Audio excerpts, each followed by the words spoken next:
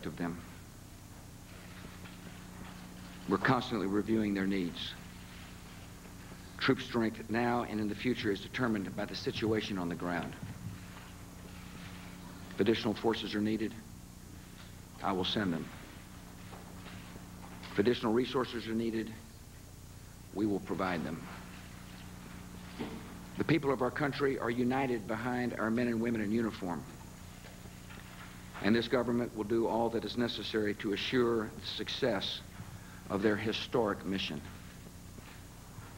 One central commitment of that mission is the transfer of sovereignty back to the Iraqi people. We have set a deadline of June 30th. It is important that we meet that deadline. As a proud and independent people, Iraqis do not support an indefinite occupation, and neither does America. We're not an imperial power, as nations such as Japan and Germany can attest. We're a liberating power, as nations in Europe and Asia can attest as well. America's objective in Iraq is limited, and it is firm. We seek an independent, free, and secure Iraq. Were the coalition to step back from the June 30th pledge, many Iraqis would question our intentions and feel their hopes betrayed. And those in Iraq who trade in hatred and conspiracy theories would find a larger audience and gain a stronger hand. We will not step back from our pledge. On June 30th, Iraqi sovereignty will be placed in Iraqi hands. Sovereignty involves more than a date and a ceremony. It requires Iraqis to assume responsibility for their own future. Iraqi authorities are now confronting the security challenge of the last several weeks.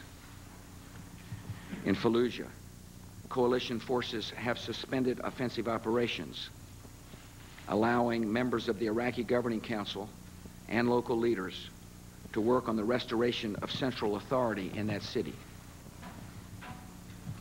These leaders are communicating with the insurgents to ensure an orderly turnover of that city to Iraqi forces, so that the resumption of military action does not become necessary.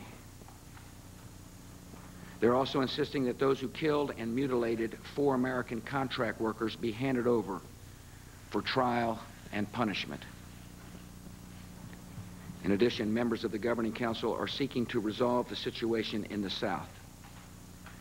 Al-Sadr must answer the charges against him and disband his illegal militia.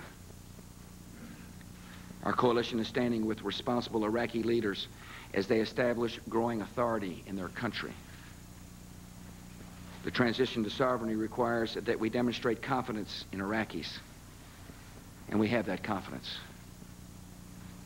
Many Iraqi leaders are showing great personal courage, and their example will bring out the same quality in others. The transition to sovereignty also requires an atmosphere of security, and our coalition is working to provide that security. We will continue taking the greatest care to prevent harm to innocent civilians, yet we will not permit the spread of chaos and violence. I have directed our military commanders to make every preparation to use decisive force, if necessary, to maintain order and to protect our troops. The nation of Iraq is moving towards self-rule, and Iraqis and Americans will see evidence in the months to come. On June 30th, when the flag of free Iraq is raised, Iraqi officials will assume full responsibility for the ministries of government. On that day, the transitional administrative law, including a Bill of Rights that is unprecedented in the Arab world, will take full effect. The United States and all the nations of our coalition will establish normal diplomatic relations with the Iraqi government. An American embassy will open, and an American ambassador will be posted. According to the schedule already approved by the Governing Council, Iraq will hold elections for a National Assembly no later than next January. That assembly will draft a new permanent constitution, which will be presented to the Iraqi people in a national referendum held in October of next year. Iraqis will then elect a permanent government by December 15th, 2005, an event that will mark the completion of Iraq's transition from dictatorship to freedom. Other nations and international institutions are stepping up to their responsibilities in building a free and secure Iraq. We're working closely with the United Nations envoy, Lakhdar Brahimi, and with Iraqis to determine the exact form of the government that will receive sovereignty on June 30th. The United Nations Election Assistance Team, headed by Karina Pirelli, is in Iraq developing plans for next January's election. NATO is providing support for the Polish-led multinational division in Iraq. And 17 of NATO's 26 members are contributing forces to maintain security. Secretary of State Powell and Secretary of State Rumsfeld and a number of NATO defense and foreign ministers are exploring a more formal role for NATO, such as turning the Polish-led division into a NATO operation and giving NATO specific responsibilities for border control. Iraqi's neighbors also have responsibilities to make their region more stable. So I'm sending Deputy Secretary of State Armitage to the Middle East to discuss with these nations our common interest in a free and independent Iraq and how they can help achieve this goal. As we've made clear all along, our commitment to the success and security of Iraq will not end on June 30th. On July 1st and beyond, our reconstruction assistance will continue, and our military commitment will continue. Having helped Iraqis establish a new government, coalition military forces will help Iraqis to protect their government from external aggression and internal subversion. The success of free government in Iraq is vital for many reasons. A free Iraq is vital because 25 million Iraqis have as much right to live in freedom as we do. A free Iraq will stand as an example to reformers across the Middle East.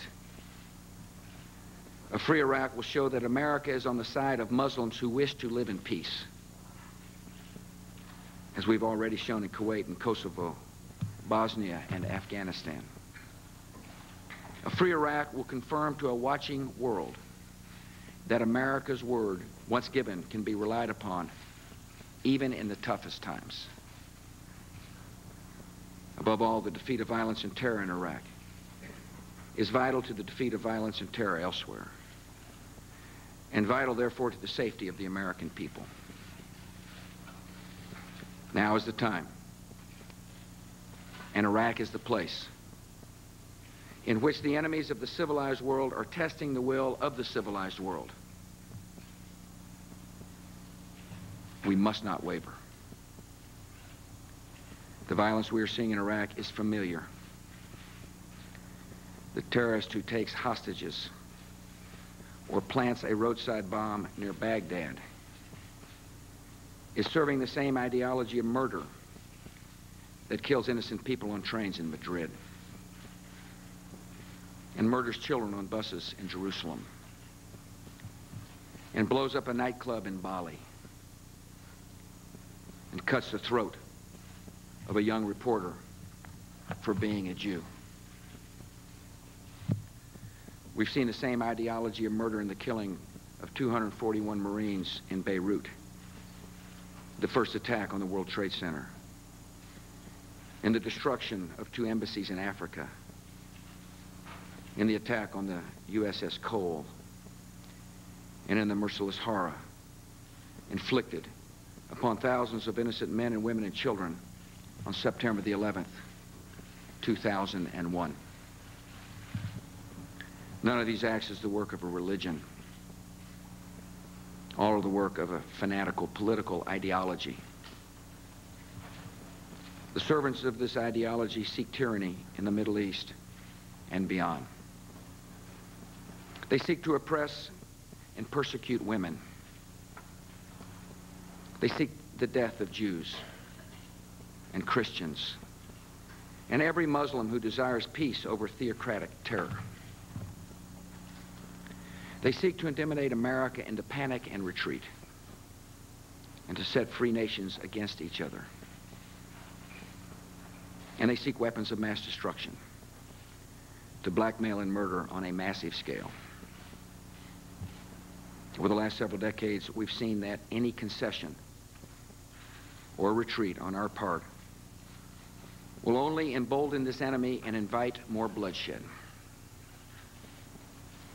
And the enemy has seen over the last 31 months that we will no longer live in denial or seek to appease them.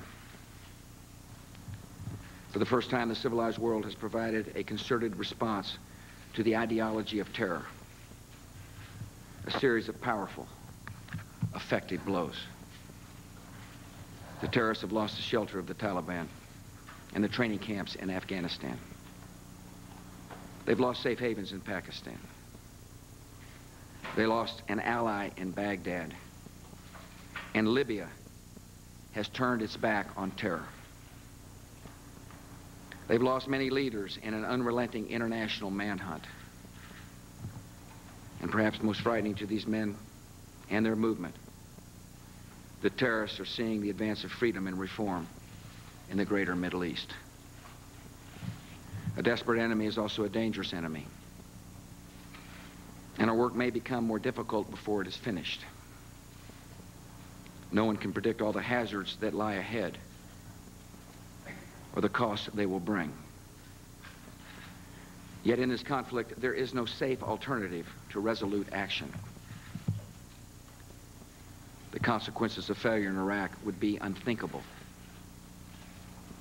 Every friend of America in Iraq would be betrayed to prison and murder as a new tyranny arose. Every enemy of America in the world would celebrate, proclaiming our weakness and decadence, and using that victory to recruit a new generation of killers. We will succeed in Iraq. We're carrying out a decision that has already been made and will not change. Iraq will be a free, independent country, and America and the Middle East will be safer because of it. Our coalition has the means and the will to prevail. We serve the cause of liberty, and that is always and everywhere a cause worth serving. Now I'll be glad to take your questions. I will start with you. Thank you, Mr. President. Mr. President, April is turning into the deadliest month in Iraq since the fall of Baghdad, and some people are comparing Iraq to Vietnam and talking about a quagmire. Polls show that support for your policy is declining and that fewer than half Americans now support it. What does that say to you, and how do you answer the Vietnam comparison? Yeah. I think the analogy is false. I also happen to think that analogy sends the wrong message to our troops and sends the wrong message to the enemy. Look, this is hard work.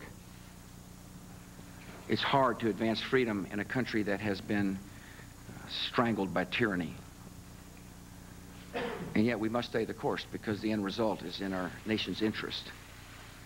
A secure and free Iraq is an historic opportunity to change the world and make America more secure. A free Iraq in the midst of the Middle East will have incredible change. It's hard. Freedom is not easy to achieve. I mean, we had a little trouble in our own country achieving freedom. And we've been there a year, Terry. I know it seems like a long time. It seems like a long time to the loved ones whose troops have been overseas. But when you think about where the country has come from, it's a relatively short period of time. And we're making progress. There's no question it's been a tough series of weeks for the American people. It's been really tough for the families. I understand that. It's been tough on this administration. But we're doing the right thing. You know, and as to whether or not I make decisions based upon polls, I don't. I just don't make decisions that way. I fully understand the consequences of what we're doing. We're changing the world. And the world will be better off, and America will be more secure as a result of the actions we're taking. Thank you, Mr. President. What's your best prediction on how long U.S. troops will have to be in Iraq? And it sounds like you will have to add some troops. Is that a fair assessment? Well, first of all, that's up to General Abizaid, and he's clearly indicating that he may want more troops. It's coming up to the chain of command, and if that's what he wants, that's what he gets. Generally, we've had about 115,000 troops in Iraq. There's 135,000 now as a result of the changeover from one division to the next. If he wants to keep troops there to help, I'm more than willing to say yes, General Abizaid. I talk to General Abizaid quite frequently. I'm constantly asking him, does he have what he needs? Whether it be in troop strength or in equipment.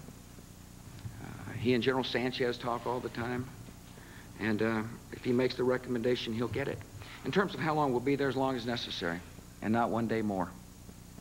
The Iraqi people need us there to help with security. They need us there to fight off these, violent few who are doing everything they can to resist the advance of freedom. And I mentioned who they are. And as I mentioned in my opening remarks, our commanders on the ground have got the authorities necessary to deal with violence, and will in firm fashion. And that's what by far the vast majority of the Iraqis want. They want security so they can advance toward a free society. Once we transfer our sovereignty, we'll enter into a security agreement with the government to which we pass sovereignty, the entity to which we pass sovereignty.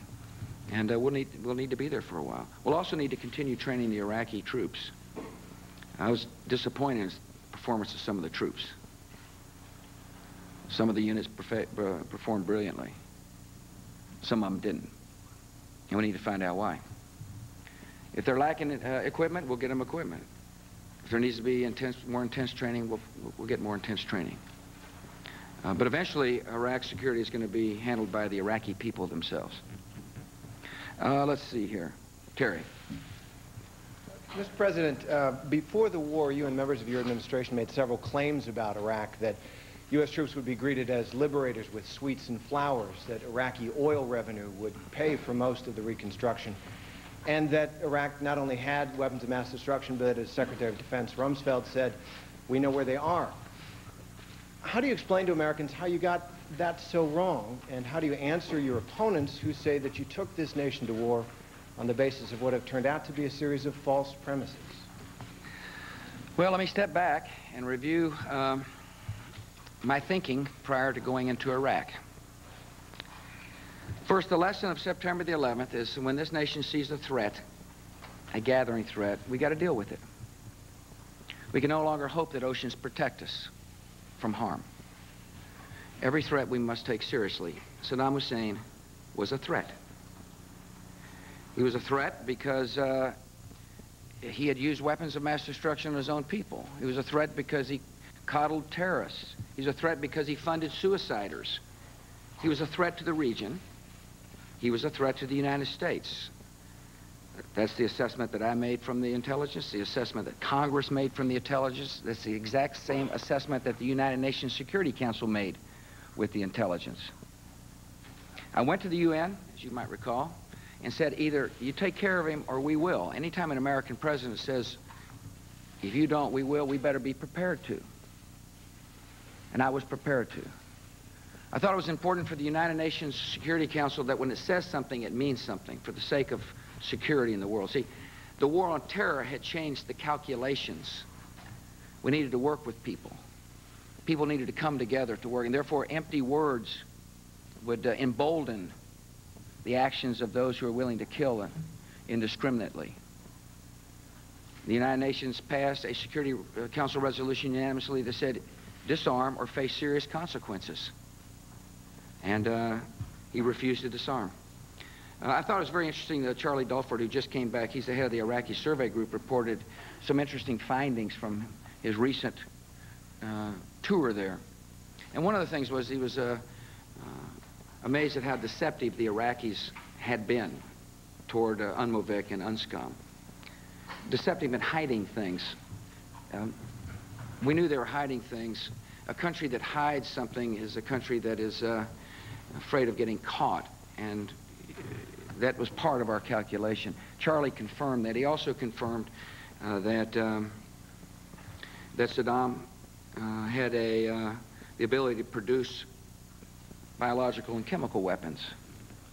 In other words, he was a danger. He had long-range missiles that were undeclared to the United Nations. He was a danger. And so we dealt with him. And what else part of the question? Oil revenues. Well, the oil revenues they're bigger than we thought they would be at this point in time. I mean, 1 year after the liberation of Iraq, the revenues of the oil stream is pretty darn significant. One of the things I was concerned about prior to going into Iraq was that the oil fields would be destroyed. But they weren't. They're now up and running, and that money is, it will benefit the Iraqi people. It's their oil, and they'll use it to reconstruct the country. Finally, the attitude of the Iraqis toward the American people, it's an interesting question. They're really pleased we got rid of Saddam Hussein. And you can understand why. This guy's a torturer, a killer, a maimer. There's mass graves. I mean, he was a horrible individual that really shocked the country in many ways, shocked it into a fear of making decisions toward liberty. That's what we've seen recently. Some citizens are fearful of stepping up. And they were happy they're there. They're not happy they're occupied. I wouldn't be happy if I were occupied either. They do want us there to help with security, and that's why this transfer of sovereignty is an important signal to send, and it's why it's also important for them to hear we will stand with them until they become a free country. Elizabeth, excuse me. To move to the 9/11 Commission, you yourself have acknowledged in the, that Osama bin Laden was not a central focus of the administration in the months before September 11th. I was not on point, you told the journalist Bob Woodward. I didn't feel that sense of urgency. 2.5 years later, do you feel any sense of personal responsibility for September 11th? Let me put that quote to Woodward in context. Just he had asked me if I was something about killing bin Laden. That's what the question was. And I said, you know, compared to how I felt at the time after the attack, I didn't have that. And also when I said my blood wasn't boiling, I think is what the quote said. Yeah, I didn't have that great sense of outrage that I felt on September the 11th. I was, on that day, I was angry and sad. Angry that Al-Qaeda had, at the time thought Al-Qaeda, found out shortly thereafter it was Al-Qaeda, had unleashed this attack. Sad for those who lost their life. Your question, do I feel, yeah.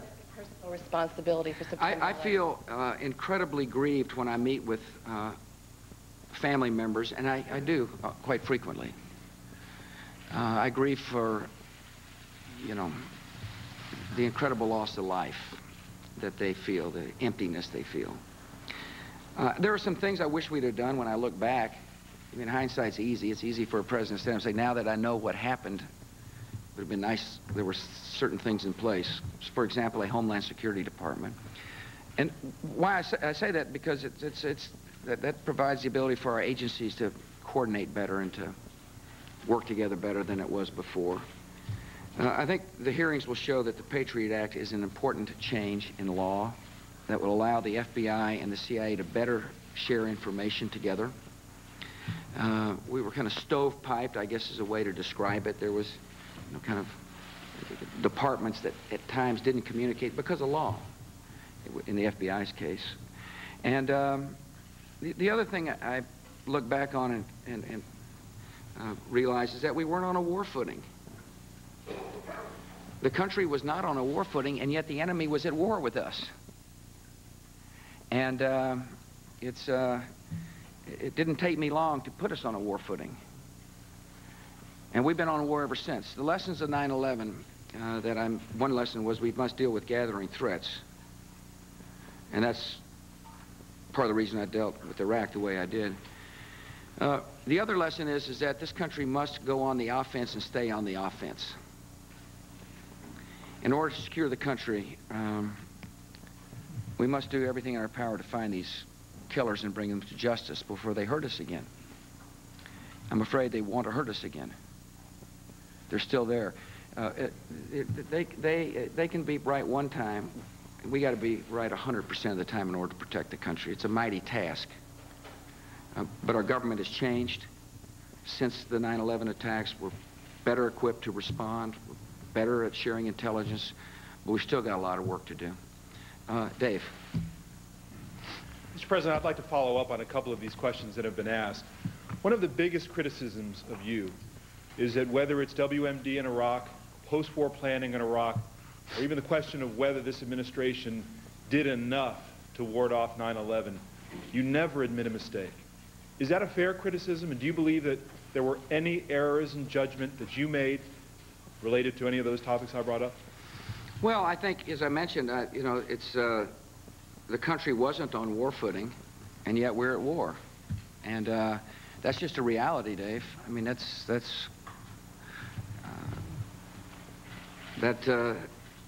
was the situation that existed prior to 9/11, because the truth of the matter is most in the country never felt that we'd be vulnerable to an attack such as the one that Osama bin Laden unleashed on us.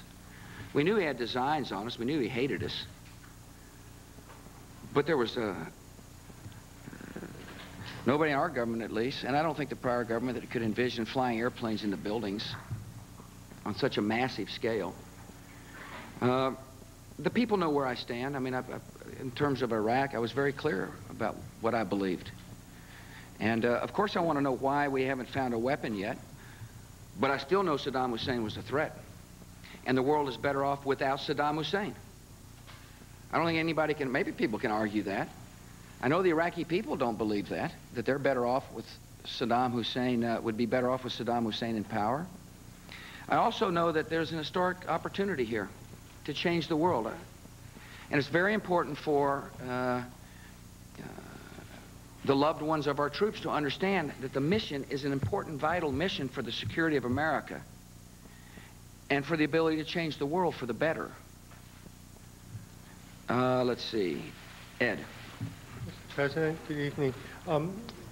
You've talked on the, I'd like to ask you about the August 6th PDB. Sure. You mentioned it at Fort Hood on Sunday. You pointed out that it did not warn of a hijacking of airplanes to crash into buildings, but right. that it warned of hijacking to obviously take hostages and to secure the release of extremists being held by the U.S. Did that trigger some specific actions on your part in the administration, since it dealt with potentially hundreds of lives and a blackmail attempt on the United States government? Yeah.